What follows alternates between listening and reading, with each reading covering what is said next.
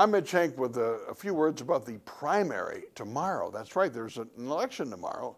Mitch, what's it for? It's February. Well, it's the primary election for mayor. There are four candidates trying to defeat Paul Soglin, who's been mayor for a long time, off and on.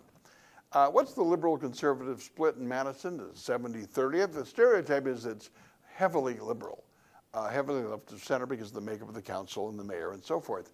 But I think back 20 years ago, there was a vote to ban handgun ownership in the city. I was a reporter then on NBC 15. Paul Soglin was the mayor. He was for it. They didn't want people to own handguns in the city. Long guns were fine at home and so forth. And I'd cover the hearings, and NRA people from outside of Madison would come and fight and shout. And people, I'd hear the scuttlebutt in the hallways of police officers who were against this, worried about off-duty possession.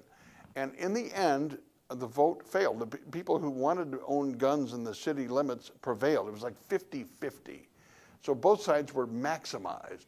So I think the breakdown really is 50-50. It's just that liberals vote in primaries and conservatives do not in local races. Jed Sanborn, who was a conservative on the city council, ran in a district, Green Tree neighborhood south of Schrader Road on the southwest side, also parts of Hawks Landing.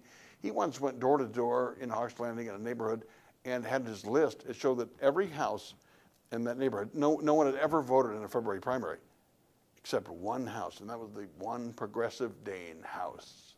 So liberals vote in local races, conservatives do not, which I think explains why there's an 80-20 or 70-30 or 90-10 difference in a lot of local races, not because it's that way in reality. My 2 cents, don't forget to vote, by the way. My 2 minutes are brought to you by Capital Consultants and Edge Construction. Mike Twig and his staff can redo your kitchen, your bedrooms, your bathroom, your stairway, make your home feel just like home. See you next time.